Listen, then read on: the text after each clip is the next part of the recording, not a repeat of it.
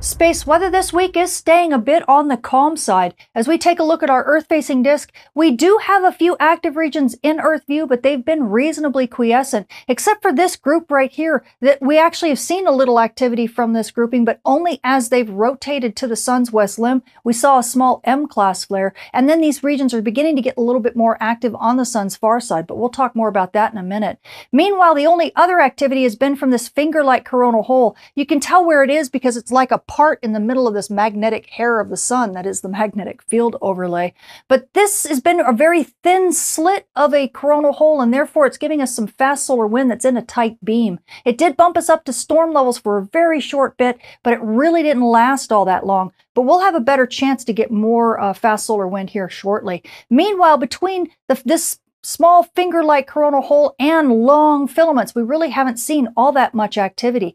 But we did have some gorgeous eye candy from one of these filaments right about early on the 17th. You can see a little poof right here, but I will blow that up here in just a second. Look at this gorgeous filament beginning to lift off. Watch it go, whew, and it just completely twists around. This filament did not come from one of the big active regions on the sun's far side. It was much too gentle of an eruption. It actually happened in a quiescent part between two sets of big clusters of active regions, and we'll talk more about that. So things are definitely quieting down a bit on the sun's far side as well.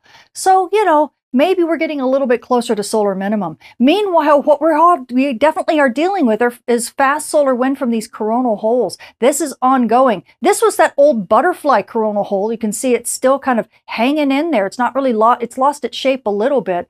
But this coronal hole is going to be giving us some fast solar wind, believe it or not, right about the 25th. And it's going to be a bit better of a coronal hole in terms of giving us a chance for good aurora, simply because of the size and the location of it. It's in a much better spot. So aurora photographers, we might actually get some holiday cheer after all, because of this coronal hole rotating really into the Earth strike zone, starting right about the 25th and possibly lasting through the 27th before things calm down.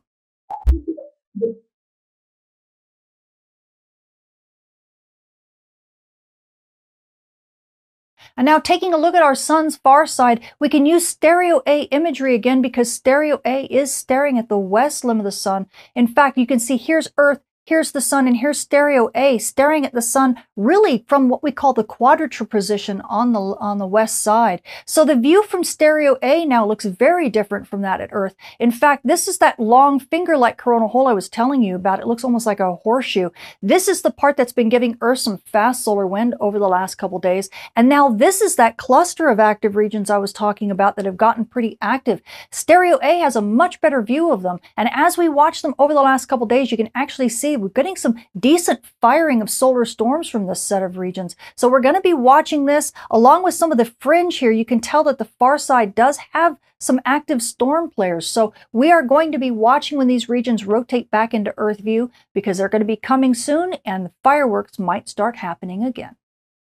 And now switching to our full sun map, we are using SDO AIA imagery, that's here in red for the front side of the sun, and then we're using JSOC HMI helioseismology imaging for the far side to get a full picture of what might be lurking. And as I put this in motion, you can see we have a couple big players. These have actually rotated back into Earth view, but you can see these this was that old cluster that gave us a lot of activity just last rotation. And so we're actually getting to a point where we're getting some of these big regions rotating back into Earth view here over the next couple days, and then another set will be rotating into Earth view in about maybe 5 to 7 days. And where that big filament was somewhere in this quiescent area in here. So it's going to be very interesting to watch as we have these new regions rotate into Earth view, how the dynamic has changed over this last rotation, because I guaranteed we're going to have a bit more activity, and we might even get some big flares, and that solar flux is definitely going to start rising. And now switching to our moon, we are now passing through the new moon phase on our way to a first quarter, and by the 26th, the moon will be nearly 47% illuminated. So you night sky watchers, if you want to catch those dim objects in the sky, like, I don't know, maybe some Geminids, even though it's just past the peak, or I don't know, maybe some aurora from that fast solar wind, well, you're going to have this bright companion so you're going to need to check your local rise and set times. And now switching to our solar storm conditions and aurora possibilities over the coming week, we are expecting unsettled conditions for the most part of this week, and that's because we just don't have any fast solar wind in the forecast or any big solar storms on the way. However, we could get some minor storming starting around Christmas Eve. We'll see, maybe into Christmas Day from that big coronal hole that's going to be rotating in through the Earth strike zone and finally sending us some nice pocket of fast solar wind. So aurora photographers, if you're at high latitudes, you might get a show starting around Christmas Eve. It's hard to say, but you could catch those Geminids. That might be a nice little photo capture for the holidays. Now, as we move into mid-latitudes, well, aurora photographers, once again, we're sitting at unsettled conditions, not expecting all that much. In fact, probably only a 10 to 15% chance of active conditions for any possibility of aurora. But once we get to the December 24th, we could see a bit of activity rise. We may have about a 25% chance of minor storm conditions. And then into the 25th, we could definitely get a bigger chance for aurora. And that may even last through the 26th and 27th before things begin to calm down. So aurora photographers, if you're at mid-latitudes, be sure to enjoy the holidays and possibly Christmas Day. You could see some fun. And now switching to our solar flare and dayside radio blackout outlook over the coming week, we are sitting in the triple digits right now for solar flux, and this is likely going to rise a little bit as we move into next week because we're going to get more of those active regions back into Earth view. In fact, by about the 24th and 25th, things may really start rising. So expect the minor noise on the bands right now to start rising a bit. I don't know if it's going to make it to moderate noise by the 24th or the 25th, but we could.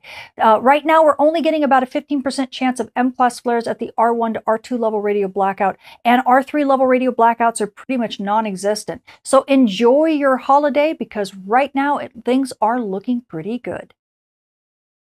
And now switching to our radiation storm and polar aviation outlook over the coming week, everything is in the green this week when it comes to radiation storms. We are at the D1 normal range. This is for you flight level, aviators at flight level 360. It's also the S0 quiet range for everyone else.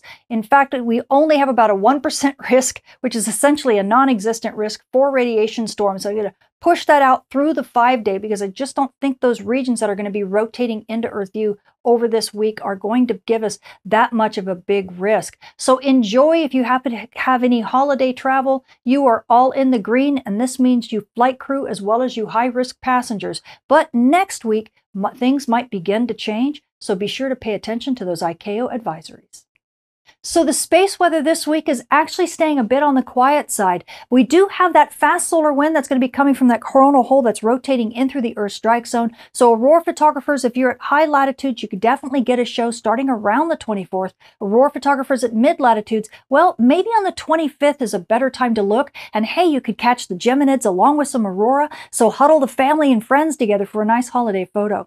And now amateur radio operators and emergency responders, well, things are very quiet on the bands, on the dayside radio bands this week. So enjoy the DX while you have it because next week's going to get a bit crazier. So make sure you make those holiday contacts as fast as you can.